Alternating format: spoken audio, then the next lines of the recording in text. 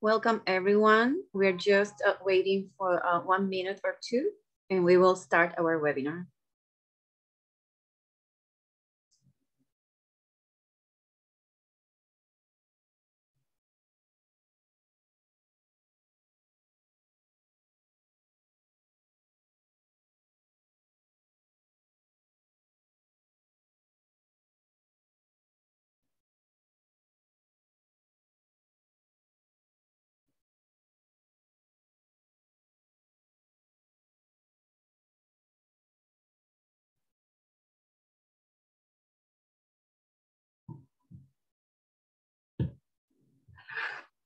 Okay, I think it's time to start.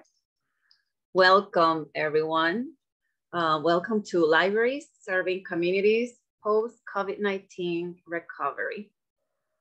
This is a webinar presented by REFORMA, the National Library Association, to promote library and information services to Latinos and the Spanish-speaking, by the Special Libraries Association, SLA, and ACURIL, the Association of Caribbean University Research and Institutional Libraries. My name is Loida Garcia-Febo. I am the moderator of this event. I am an international library consultant, a REFORMA past president, and the co-chair of the REFORMA International Committee. Elisa Garcia is the other co-chair, and we have a great team. Our speakers today will share experiences, best examples, models, and recommendations for libraries post-COVID-19 recovery. Libraries are essential to the recovery of communities deeply impacted by COVID-19 and the pandemic. Our guest speakers will share news from academic, public, school, and special libraries in the USA and in the Caribbean, strategizing along with library workers to continue providing programs and services to the communities they serve. Thank you all for joining us live, and you can ask questions on the Q&A section of this webinar room. We will take them at the end. I would like to thank the REFORMA leadership, President Nicanor Diaz, and the board for supporting REFORMA International Relations and the webinars. Also the amazing communications and web team with Edwin Rodarte and Celia Avila and Madeline Peña are also supporting. We will have 2 international webinars this term until June 2022. And we are delighted to present the webinar today with SLA and ACURIL. I would like to encourage everyone to stay tuned for more information about our next webinar, which will be presented in collaboration with Salon, the seminar on acquisition of Latin American library materials, and with the Latin America and Caribbean section of IFLA, also known as IFLA-LAC. So it's a very exciting time for REFORMA in our international relations. Now it's time to welcome our speakers, and they are Nicanor Diaz, REFORMA President and Immigrant Services Manager at Denver Public Library. Roxana Cruz, Instruction and Reference Librarian at Santa Monica College in California, and she is coming from the Special Libraries Association. Elisa Garcia, REFORMA Northeast President, Supervising Librarian in Teen Services at New York Public Library. And Elizabeth Pierre-Louis, PhD, Executive Secretary of ACURIL, the Association of Caribbean University Research and Institutional Libraries. We are very excited. It's the first time that REFORMA is collaborating with SLA and ACURIL, and we are very happy about that. Our speakers will participate in the order I mentioned. And now we will welcome Nicanor Diaz, President of REFORMA. Hi, everyone. Thank you so much, Loida. I'm going to go and share my screen.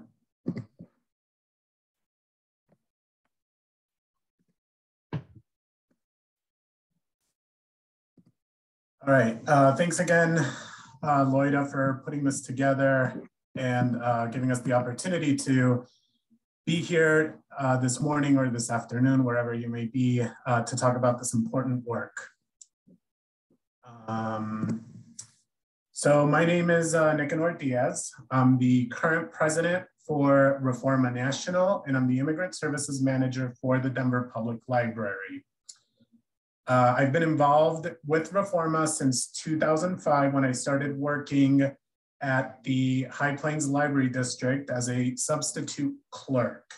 Throughout my years in REFORMA, I've held many positions and I've done a lot of different works. I was the president of the Colorado chapter, and I was also the central chapter representative for 4 years before becoming the REFORMA National president.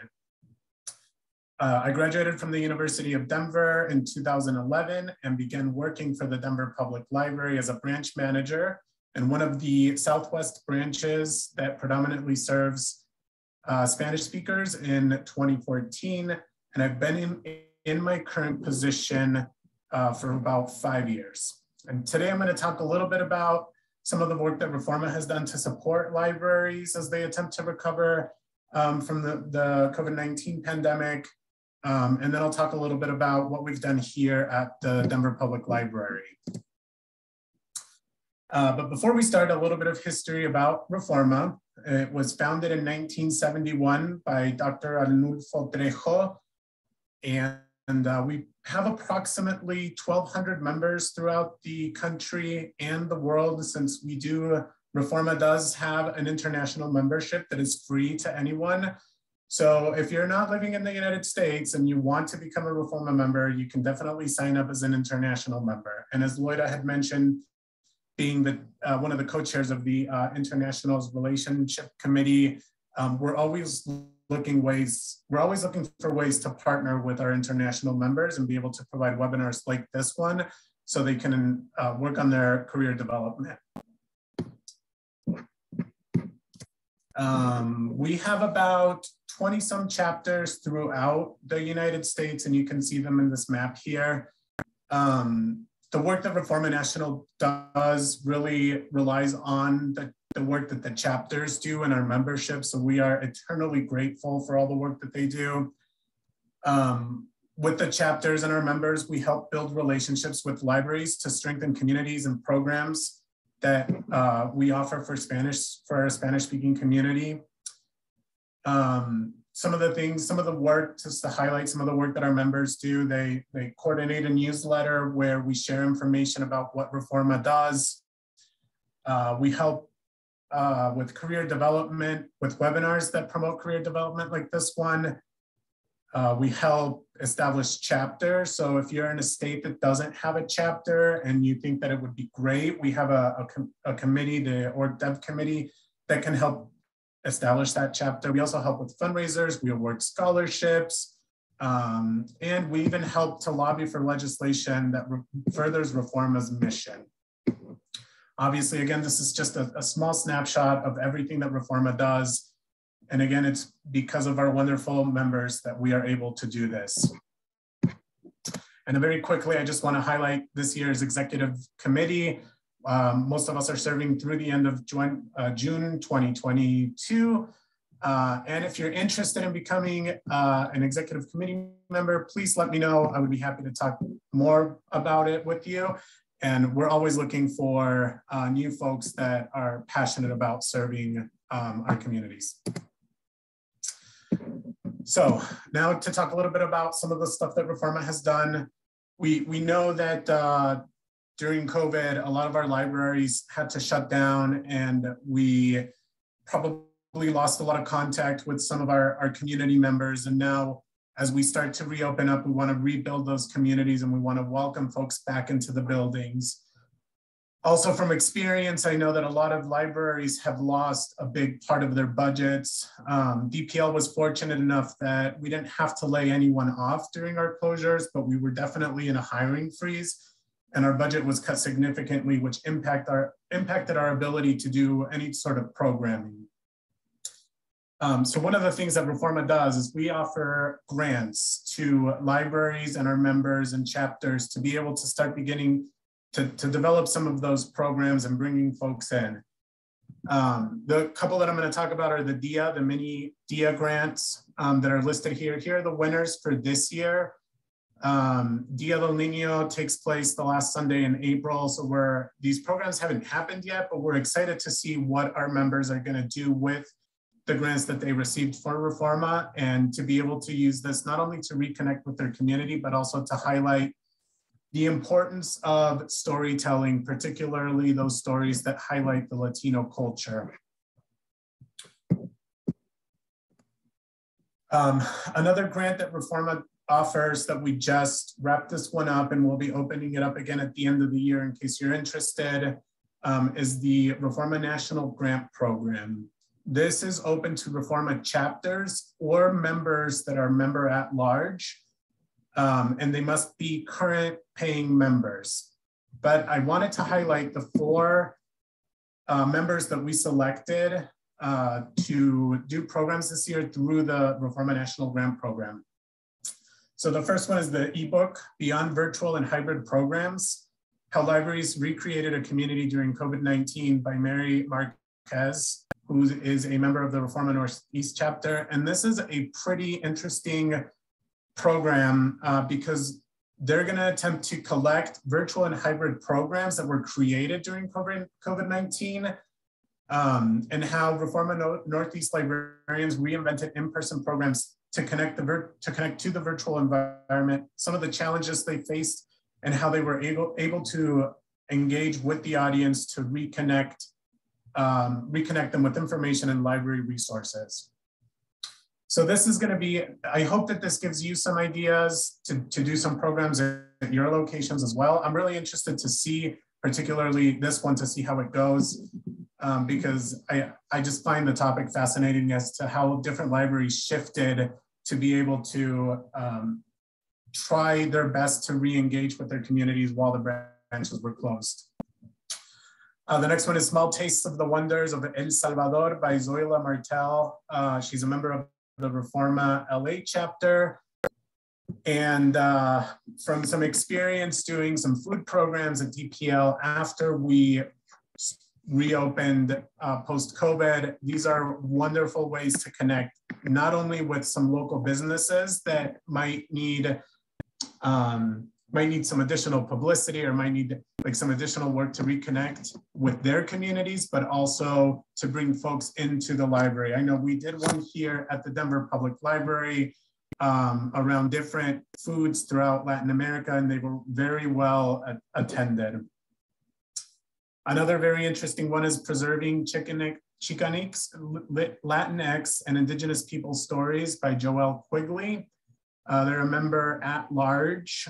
And this program is going to focus at the Colorado State University and Pueblo Library to host a summer institute that's focused on educational programming dedicated to the study and preservation of Chicanx, Latinx, and Indigenous peoples and environments of the Southwest. And then finally, another really good program to reconnect with the community is the Day of the Dead Community Altar by Yumaris Polanco Miller, who's also a Reforma at-large member. And during this program, they'll celebrate Day of the Dead as it's celebrated by the Mexican people. And the program will work in collaboration and support the community, which again is what we're trying to highlight post-COVID, is how we can get reestablish those connections with our community. Another really good program that happened during COVID that I hope we can continue were the summer and winter book buzz series that were highlighted by, well, they were actually put together by the Northeast chapter and the LA chapter.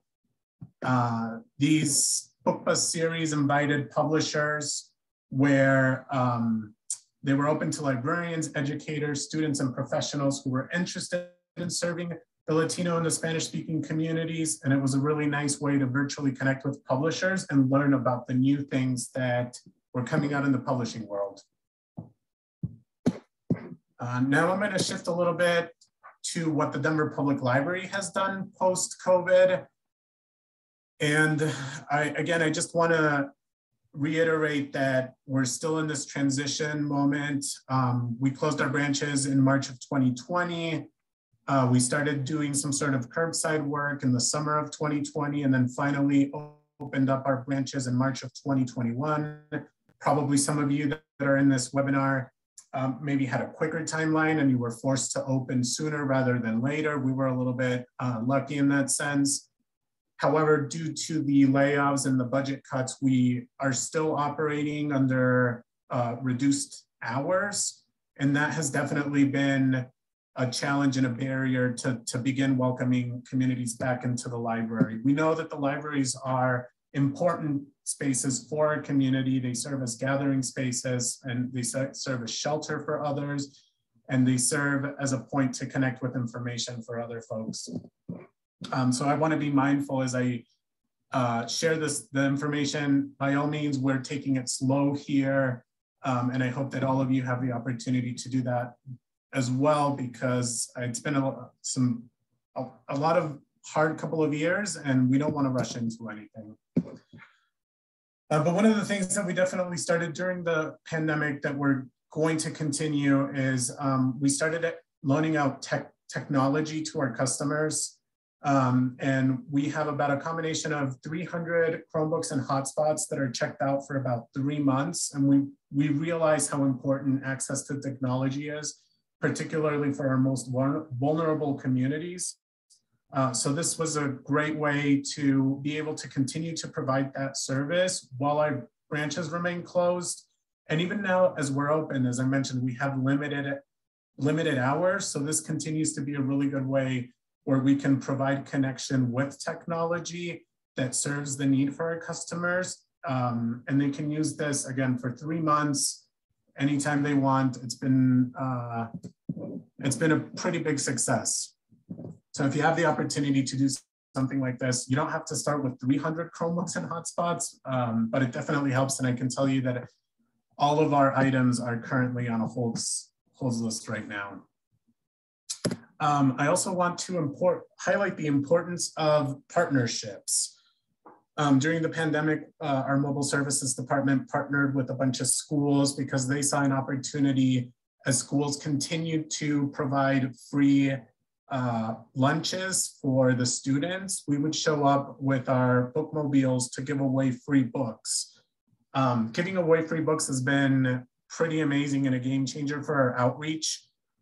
So even after pre-COVID, post-COVID, we still, during our outreach events, give away free books. It's just so wonderful to be able to see folks' faces when they get those free books and they still love them. And then there's a picture there of a program that we did with a group of Nepalese folks that brings them into the library, and it's kind of like a health/walking program. But this is just another example where we can't do all of this work alone. I know that all of us are overworked and we're stressed out, and we need to be able to connect with community partnerships so that we can collaborate on strengthening those programs and beginning to welcome folks back into the library. And that's all that I have. I know I could probably keep talking about this for another 40, 50 minutes, but we'll have time for questions at the end. And there's my contact information in case you want to reach out to me or have any questions. Thank you all. Thank you so much, Nicanor. Very exciting to see how REFORMA continues serving our library workers during the pandemic and the hard work on Denver Public Library. Now I would like to welcome Roxana Cruz. Roxana. Hi, everyone. Give me a second while I share my screen. And are you able to see my screen? Yes. Let me see. Share. Okay. Oh, there we go. Hi, everyone. Thank you for being here today. My name is Roxana Cruz, and I am a librarian here at Santa Monica College and also a member of SLA's academic and education community.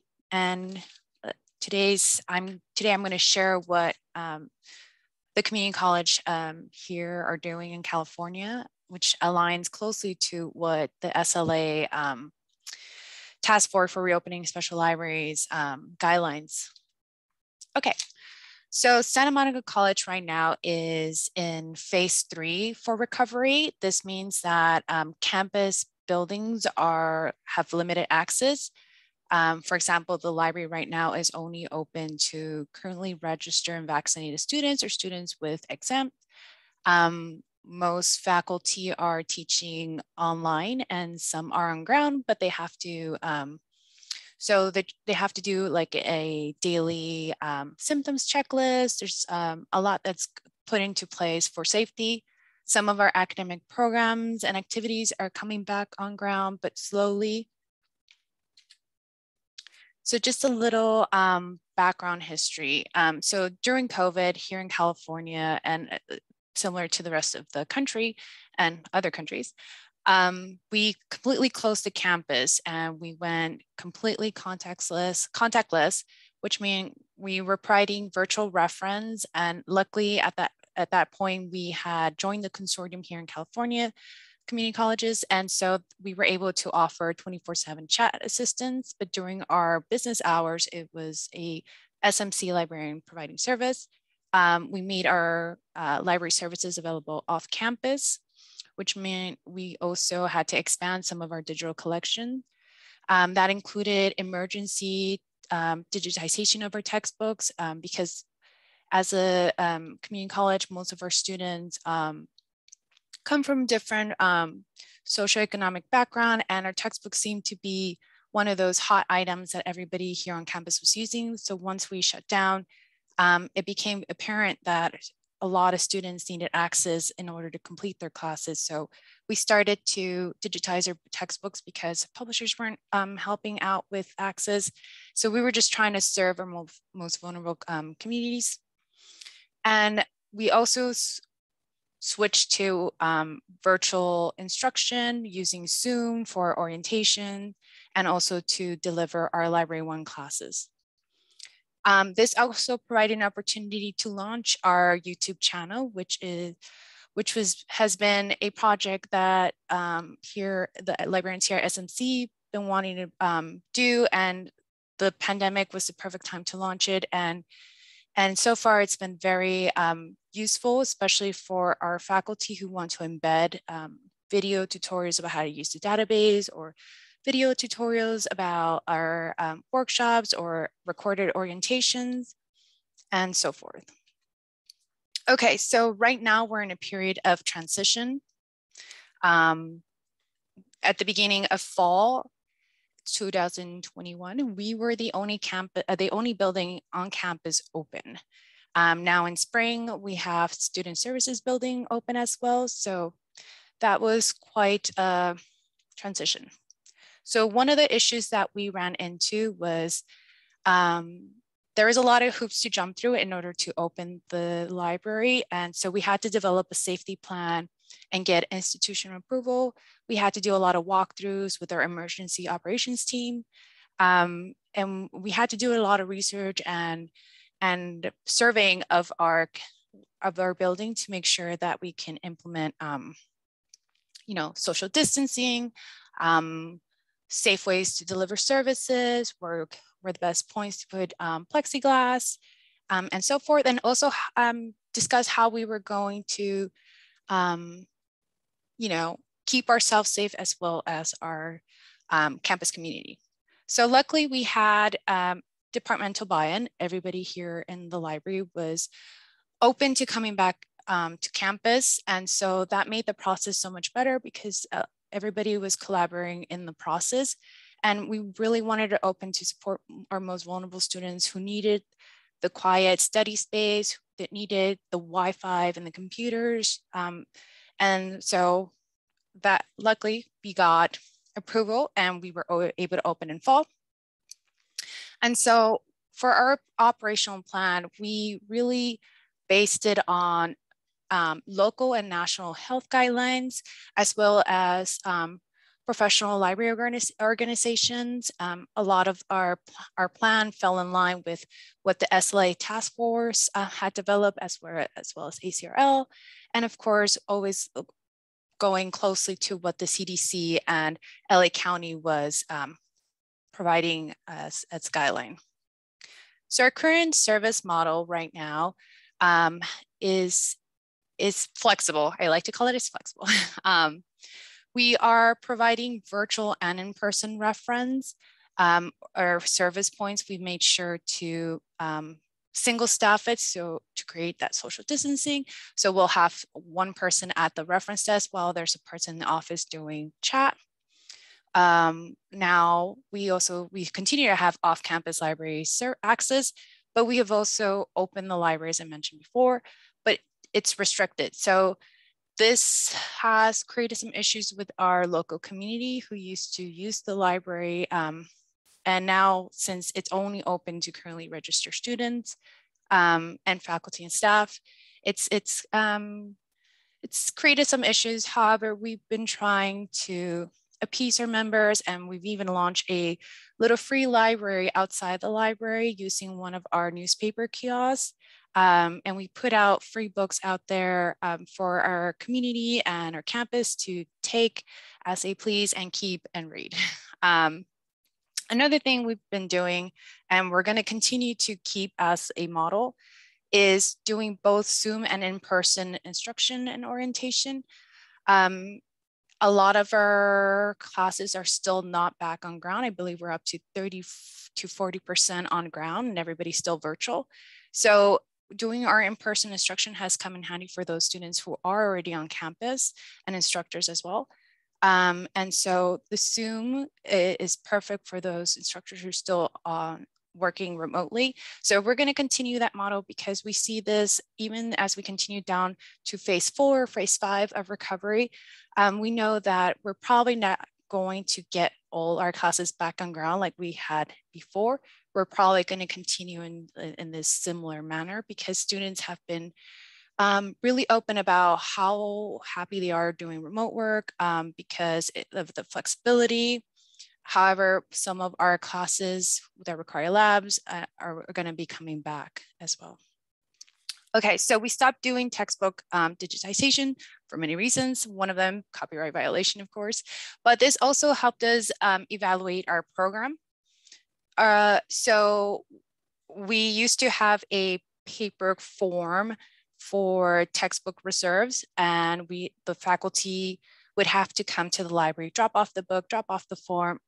However, we digitized our workflows for this. So now our faculty can access the form online. They no longer have to come to campus. They just submit it online, and they can even arrange for the book to be mailed and shipped from the publisher directly to the library. And then all we have to do is put it into our collection and then contact them and let them know that it's available.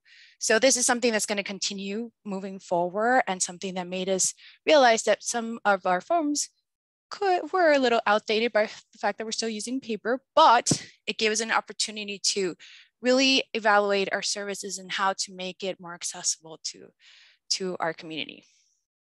Another thing we also opened up was our study rooms. Originally, they were only available to group studies, and because there isn't a lot of airflow in there, we had to modify our like reservation calendar. So now students are able to book a room, and they can be an individual or in a group.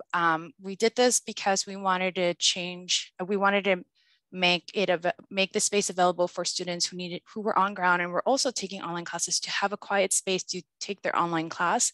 So to be mindful of safety, we built in a 30-minute window to air out the room before the next person or group comes in.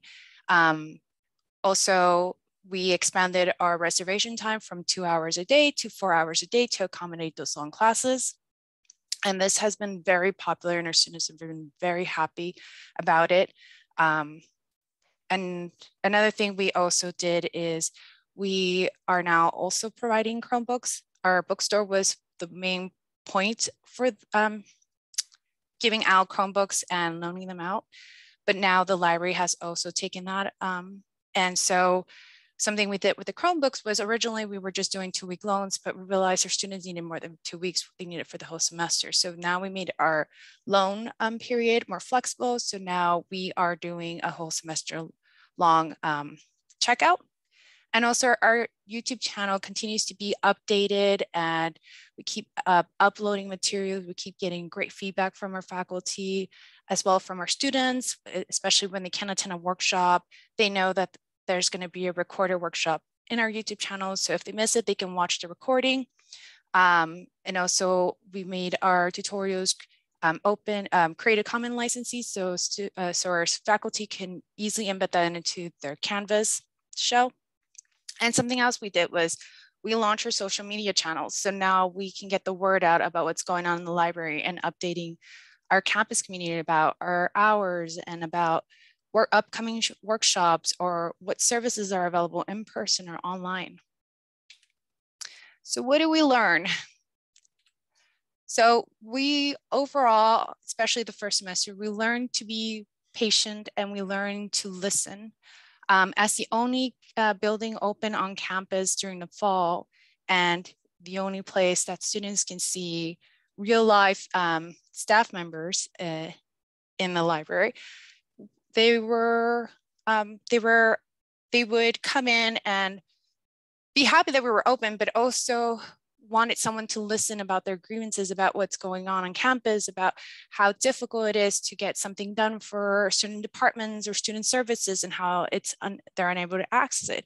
And so it was important to listen to them and then if possible, give solutions for that. But there was a lot, it was something that definitely became apparent that, we've been isolated for so long and we're experiencing all this stress. So it was really important to listen and to be compassionate about our community and their challenges that we're all facing. And it was very apparent that we needed to be mindful of our own mental health and as well as being kind to ourselves about projects and things that need to get done and just being patient and setting realistic expectations about that. It also made us realize that nothing has to be perfect and we can just put out our best foot forward and then adapt and improve as we go along. So thank you so much. And if you have any questions, my contact is up there. And as well as if you're interested in joining the Special Libraries Association, please visit our website at sla.org. You don't have to work necessarily in a special library. You can be an academic librarian. And we have a special community that focuses on academic concerns like the academic and education community. And you also see down there our social media handles if you want to connect and share ideas. But thank you so much for listening and for being here today. Thank you, Roxana. It's very interesting to see how librarians stepped up incredibly during the pandemic and launched new services. We are tweeting and we are highlighting some of these services and the solutions you identified. I want to highlight how you mentioned that you learn to be patient with yourselves and pay attention to mental health because it's a time that it has not ended, but it has affected students and also library workers. So very important mention, thank you. And now we would like to welcome Elisa Garcia from Reforma Northeast. Good afternoon, everyone. My name is Elisa Garcia. I'm the president of the Northeast chapter and a supervising librarian of teen services at the New York Public Library. So just give me 1 minute while I share my screen over here.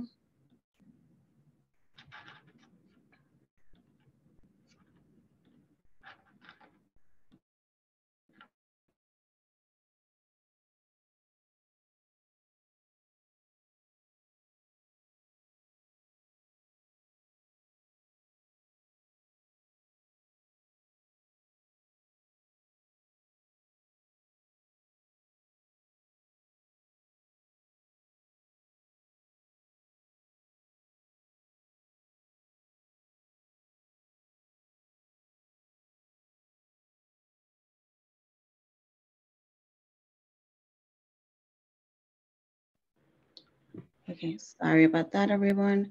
Let me just, I'm gonna share my screen now one more time.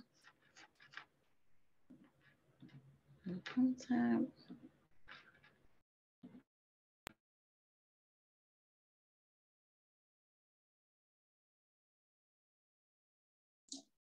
We can see your screen, but you're muted.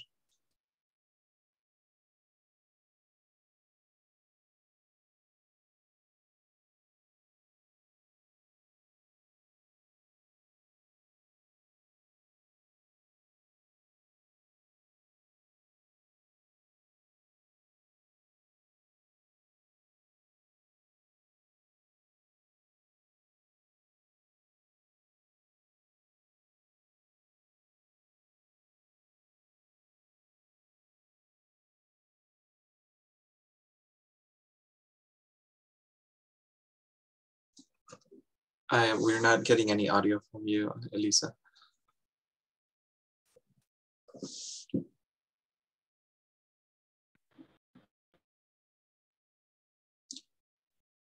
Can you hear me now? Yes. Okay, sorry everyone about that. I don't know what's wrong with my mic. So again, sorry, my name is Elisa Garcia, and I'm the president of the REFORMA Northeast chapter and supervising librarian of teen services at the New York Public Library. So in my presentation today, I'm going to talk about rebuilding library services after COVID-19, specifically for teens, and how we went about doing that. So the first thing that we try to do, and why it was very important to start the rebuilding of library services, it was to just get our teens back into the libraries, and the importance of the teen center. I work in one of the largest libraries in the Bronx and a very busy teen center. So there were different steps that we needed to take in order to bring our teens back, which was community building. So, and this was important because by bringing back that community and those patrons that we serve, we are preserving the history of the community and its people. The commitment that we have with our communities, which is, it solidifies the mission of the libraries and building equitable, diverse, and inclusive services for all. Partnerships, so reaching out to our community members, rebuilding those relationships, and with local stakeholders, and for us specifically, the schools and other organizations that work with teens. Holistic leadership.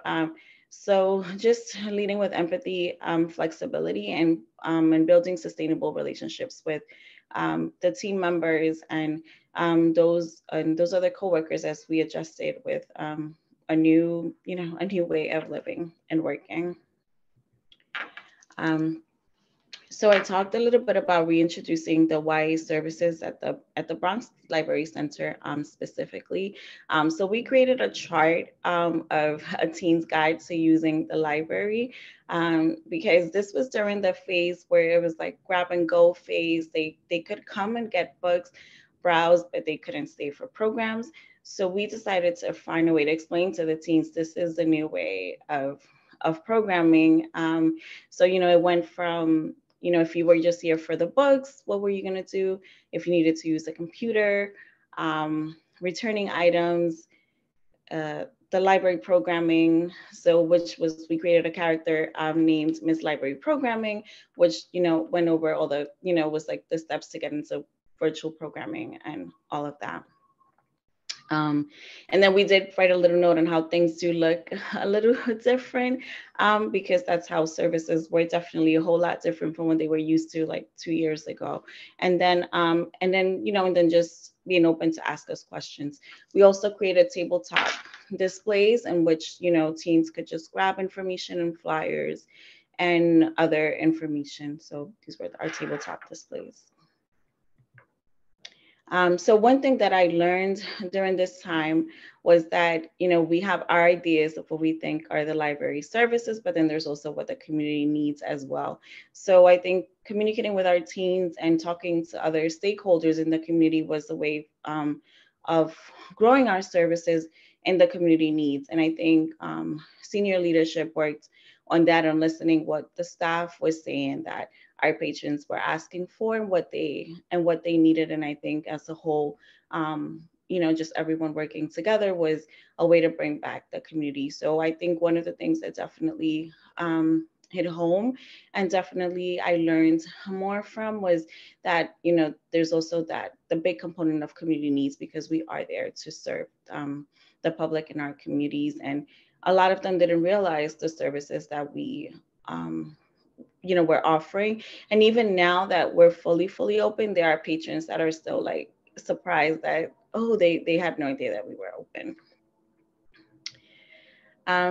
So another thing that played a role is another component of programming that was really huge during this time and just rebuilding was our College and Career Pathways program at the Bronx Library Center, which is a post-secondary experience program in helping young adults in navigating the college process or any other career options that they want. So we just don't focus on college. There's, some people are interested in vocational schools or just alternatives to college. So we definitely embraced all of that. So we had to pivot this program during that time and sort of redesign it to fit the needs and the needs and what we thought was that our teens needed, and that, and connecting them back to what they would be interested in, being that, they weren't going to the schools and then, their connections with the guidance counselors. And so we definitely wanted to pivot and re-engage this program. So one of the things that we did was create a mindfulness program for this, which is still going on. And then the reason why we decided to do this was that COVID itself was definitely a very big,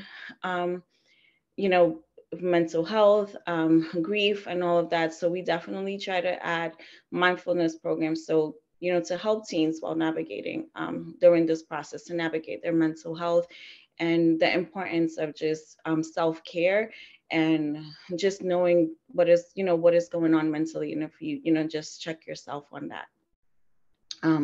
Working with a lot of external stakeholders and creating virtual programming for colleges, vocational training and other educational opportunities, library use.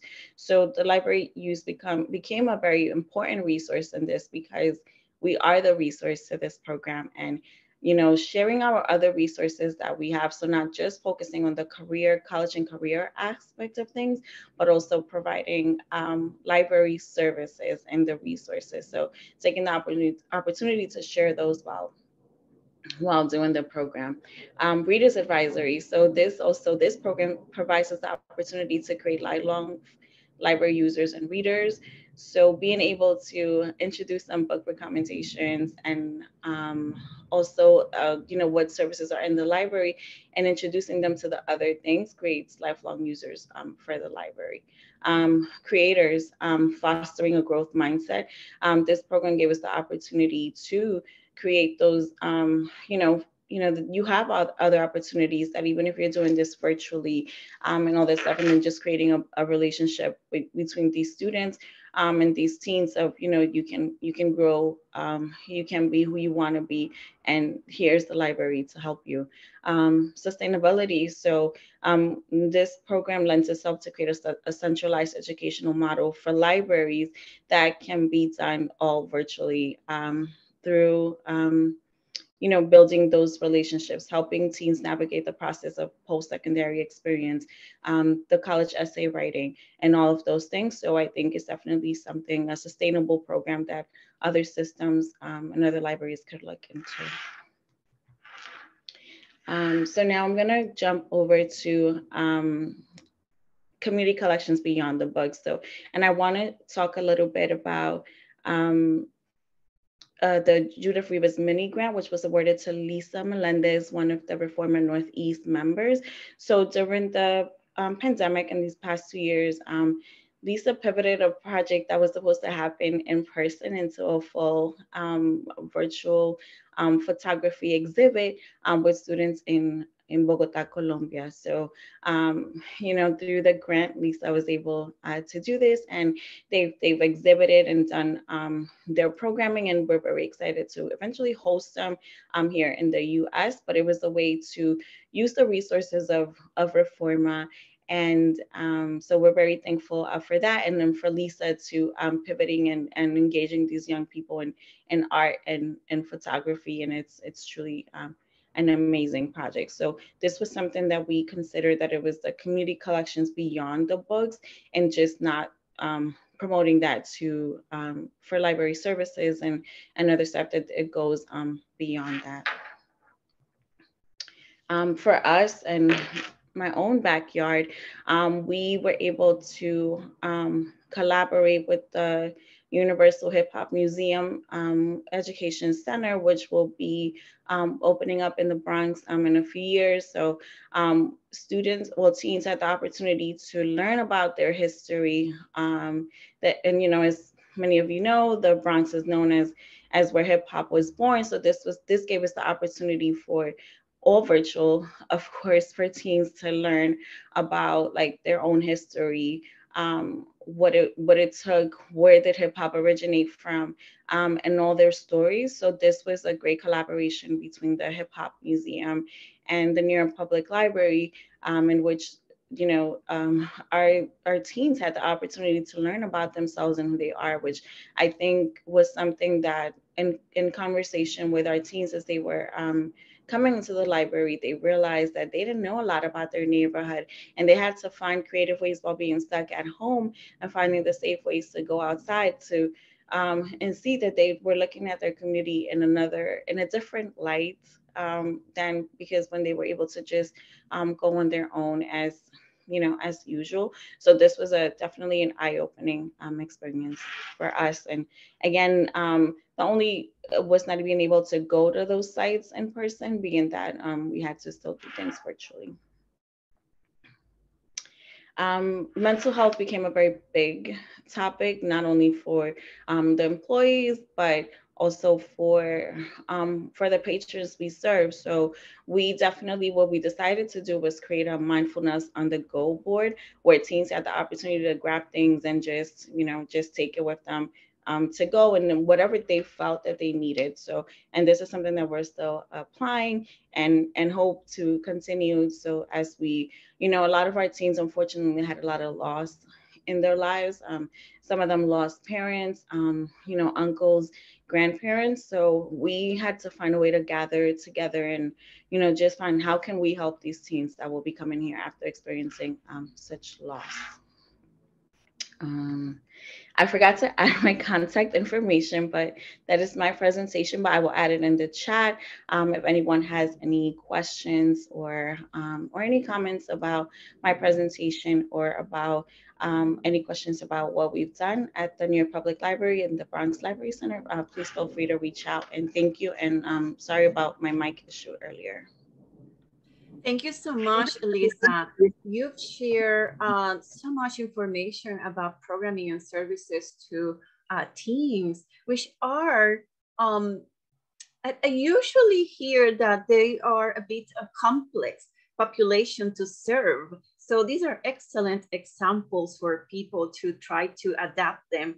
I was very touched when you mentioned the fact that many people have lost, and teams also have lost, and you have your team have implemented wellness methods, including something about grieving, sections on that. So that's very important, and it's not a very easy task, right? Because we're all in this situation, but it's commendable. And so thank you for sharing that. And the collaboration with the Hip Hop Museum, I'm looking forward to that too. All right. And next, we are having our last and very important speaker today, and she's coming from the Caribbean, and I'm very happy about that. I'm from the Caribbean as well, and she is Elizabeth Pierre-Louise. She's coming from ACURIL. Welcome, Elizabeth. Hello, everybody. I will share my screen immediately. It's coming up. So I'm Elizabeth Pierre-Louise, and I'm Executive Secretary of ACURIL. which is the regional association of libraries. Okay, sorry.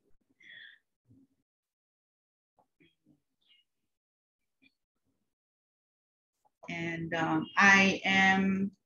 it's been only a year that I have been in this position, but I have been before past president of ACURIL. And thank you for this opportunity to present. It was very interesting for me to the idea of presenting best practices about post-COVID-19 recovery. And while I was working on it, I was thinking of, would I have been doing a survey? Would I have to present about my own country? And this opportunity came that it was actually one of the teams of the ACURIL 2022 program conference. So it was a great opportunity to talk about ACURIL, the upcoming conference, and also answer your questions. So thank you very much for this opportunity. So very quickly, I'll talk about ACURIL. It was created in 1969, and it was an idea of academic libraries at the beginning, but very quickly in this process, the association recognized that it should embrace all kinds of libraries, archives, museum, and information services in the larger Caribbean. So I posted the links to the different websites. And why am I talking about the annual event right now? It's because 1969, it appeared that the best way to promote professional development within the Caribbean with all of these territories, as you can see, and all of the different languages, because there are 3 languages in the association, was to have an annual meeting. And it's called a conference, and it lasted 7 days. Now it's about 4 days and a half. And this is an exhibit that we created in 2020 for the 50th anniversary of the association. And all the dots are the different places where there were conferences before. So let me get quickly into the subject. So the conference theme this year is, sorry for the ambient noise. The conference theme this year is change management and resilience, proactive action in libraries, museums, and archives of the Caribbean. And it will take place from June 5 to 9 at the Curacao Marriott Beach Resort. And one specific theme I thought summarized very well what was the presentation today. So about COVID and the new trends toward virtual events and everything that had to do also with resilience and the different challenges that these different units in the Caribbean have faced and are currently facing, which don't only have to do with COVID, but also, as you know, we are under hurricane path, there are earthquakes and financial crisis also. So, and what the objective of this conference was to explore, describe, recommend alternatives, identify new trends, provide opportunities for discussion, and also a space to reflect and share best practices. And here is also presented Dr. Jeanette Lebron Ramos, who is the ACURIL President 21-22, and who came with this team. So we're very excited also because it will be the first conference on site that we were able to have since 2019. And also it will take place in Curacao. There's a lot of, already a lot of excitement around that. And we're very pleased that our numbers of membership are rising, as well as people attending. And so, as you can see, I wanted to say just presenting the preliminary program. As you can see already, the keynotes have everything to do with resilience, with managing changes towards the future libraries in times of pandemic, and also how prepared are libraries to maintain their services amid the COVID-19 pandemic, the case of the Puerto Rican collection. So we have presentation from Curacao, from the US, from Puerto Rico, but this is only for the keynotes. We had a lot of presentation for papers as well. About 50 were related to COVID-19 COVID-19 and how libraries, museums, and archives in the Caribbean responded. We had presentations that ranged from Guyana, Puerto Rico, Aruba, Cuba, the US, Curacao, and amid the best practices presented, better collection management, library services, knowledge management, infographic use.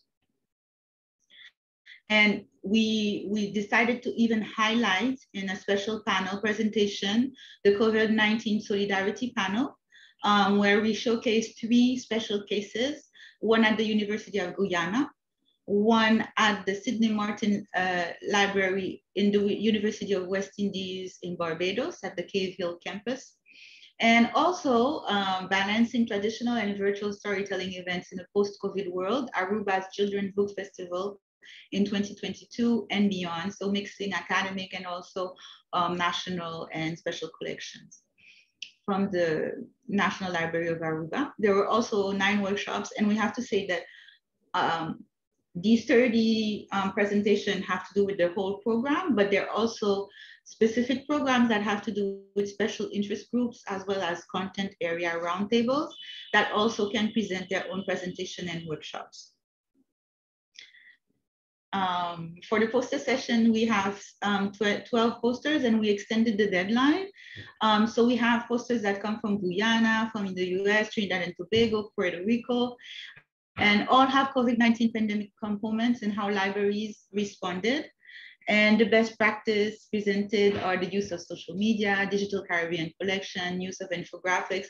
And we find that in the poster session, it's a lot about how virtual services were used. I took a few titles to highlight a bit. Prepared to function in spite of the COVID-19 pandemics as a push factor towards reliance and the sustenance of libraries, information literacy using infographics, a virtual alternative for instruction, resiliencia, I'm sorry, my Spanish will be horrible, I already apologize, resiliencia e innovación en servicios virtuales que promueven la integración de nuevas voces al ecosistema investigativo.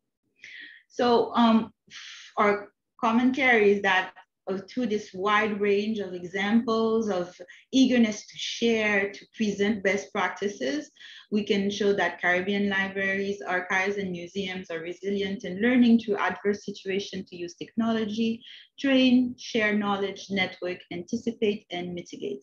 And I wanted to especially acknowledge the work of the ACURIL President, Program Committee, the Executive Council, and ACURIL 22 Curacao, Local Organizing Committee. And a quick note just about the logo that's there, because it's inspired by the text Ubuntu Caribeño de Bibliotecas. The features of the logo are open flying books that symbolize libraries with a common purpose, which, as it were, take flight to one central point, a flock of birds of all kinds. So I will finish here. I really tried to respect my time of work. If you have extra questions, please feel free to ask me. Thank you.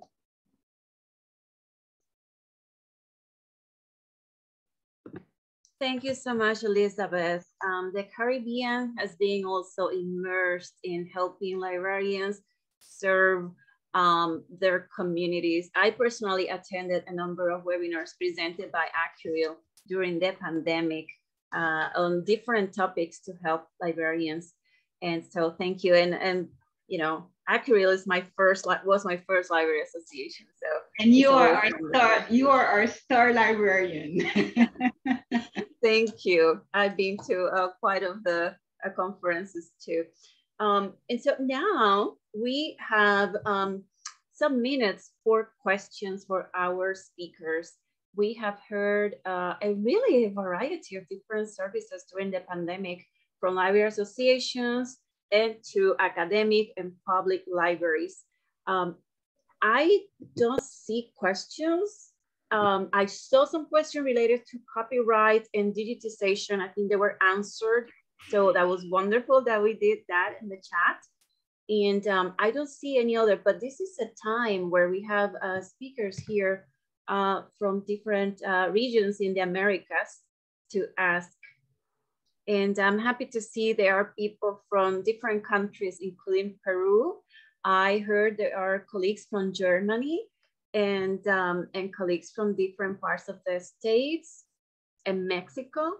And we are going to share the recording link through Reforma media channels and through the different listservs.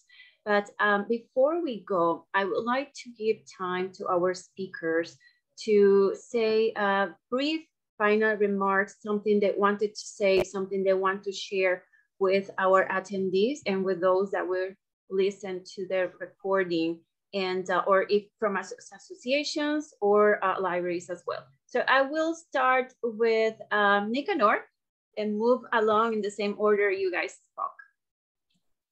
Thanks, Loida. I just, for everyone here who's working in libraries or information institutions, your work is unbelievably valuable. We really appreciate it.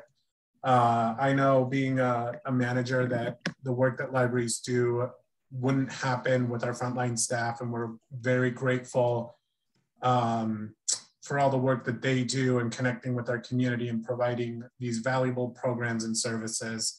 Also, what I forgot to mention during my presentation, if you want to become a Reforma member, we're always looking for members. You can join by going to reforma.org/join. Thank you all. Roxana. Yeah, I just want to thank everybody for being here. I did see that our current academic and education community president, Nabi Hassan, was on here online from India. So that was great. Yeah. So thank you, everybody. And if you want to connect, please reach out. You can find me at smc.edu/library, or you can also find me at sla.org. And if you'd like to become a member or know more about our organization, please reach out. We have our conference coming up in July, so check that out. Thank you. And thank you, everybody in this panel. It was a pleasure being here and presenting with you all. I think there is a question for you, so I'm going to take it now. Ana Maria, let me know, is this question about elaborating about community engagement services? Is this for Roxana? You can type it in the chat.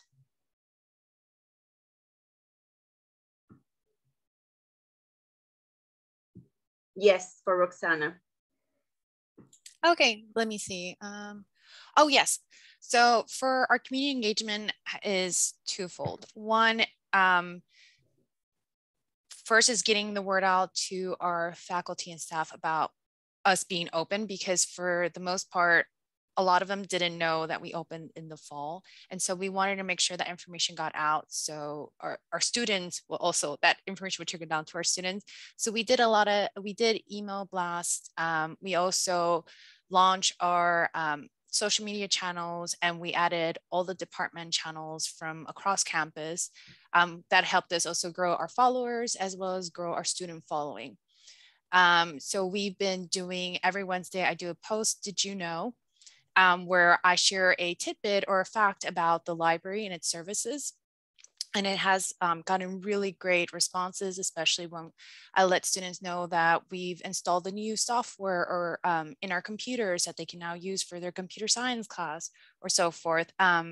We also started doing giveaways. Our department chair donated some anime stuff that so we do little challenges to engage our community, and then we do giveaways. For our community members, we've created the little free library by contacting our newspaper on campus and asking for permission to use their newspaper kiosk.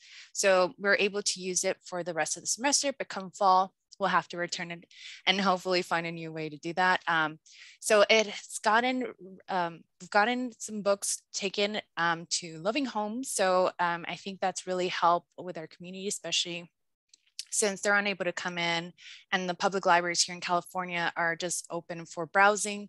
There's no like sit down and read a book, although that's going to be changing soon now that indoor masking is not required anymore. Although right now that, even though the county has removed the restriction of having to wear a mask indoor, most businesses and you know, like our community college, for example, is also still reinforcing the mask use indoors. So, but that might be helping open up some new services to the rest of the community so they can also enjoy the library. Thank you, thank you. All right, and we continue with Elisa.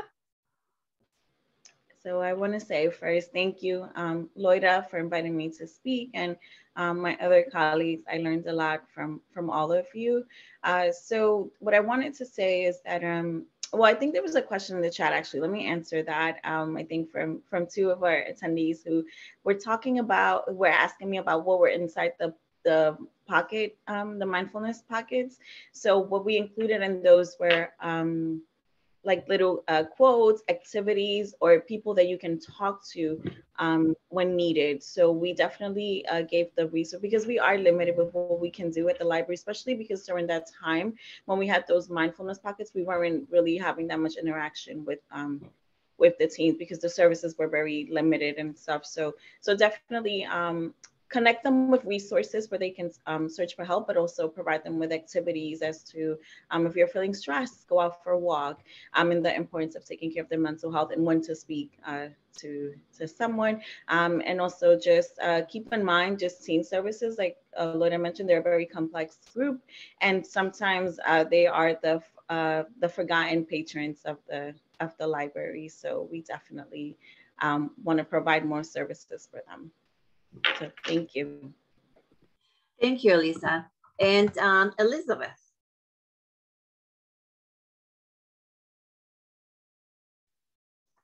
Thank you so much. I really enjoyed following all the different presentations. And I love what you just said about mindfulness. I think it's a really important point. What I can take from looking at everything that was submitted to us is really how the profession really use all their skills and to reorient it to different dimensions, using virtual, using social networking, using community, using protocols. I really enjoyed one presentation. They were just saying, you know, we have to put in line protocols so that people know when what they have to do, and how these skill sets are used and adapted. For me, these are always great examples. Well, thank you all. And again, thank you to our REFORMA team supporting this webinar. And to all of you that are still with us, check out the recording when it comes out. And remember, we are going to have another webinar with other 2 library associations later in the spring. So now be well, and wellness for all. Thank you. Thank you. Thank you. Bye.